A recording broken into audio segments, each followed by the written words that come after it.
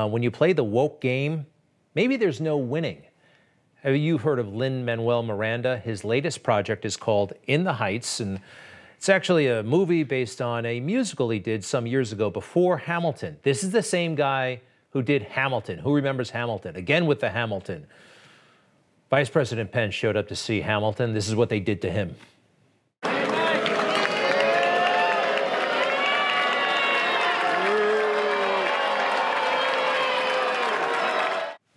Not very nice. And after the show, he was vice president-elect back then, they lectured him for a long time. You know, it was not nice. And whatever, this is where they are. They are to the left, the crew, Lin-Manuel Miranda. But even if you're on the left, that may not be good enough for folks on the left. I mentioned In the Heights, this new movie. Take a look.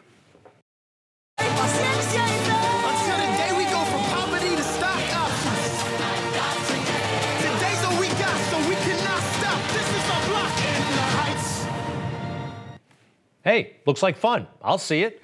And by the way, it's appropriate that basically everybody in the movie is a person of color. That's great. Maybe. Not great enough. Take a look at this headline, please. There's angst about diversity in a film like this. In the Heights receives backlash for lack of Afro-Latinx representation in the film. Congratulations on In the Heights. It was a lovely musical. But as a Black woman of Cuban descent, specifically from New York City, it would be remiss of me to not acknowledge the fact that most of your principal actors were light-skinned or white-passing Latinx people. So with that, what are your thoughts on the lack of Black Latinx people represented in your film?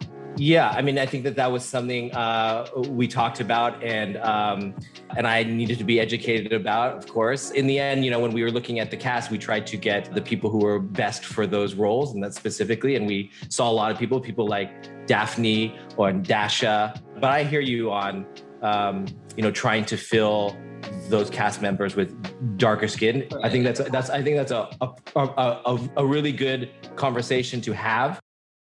This is Lin-Manuel Miranda. It's about as left as they come. Not him, but he created this whole thing. By the way, what is Latinx? We're going to get to that tomorrow. You just watched Newsmax TV, America's fastest growing cable news channel, now in more than 70 million homes. You can get Newsmax TV on your cable system or check your cable guide.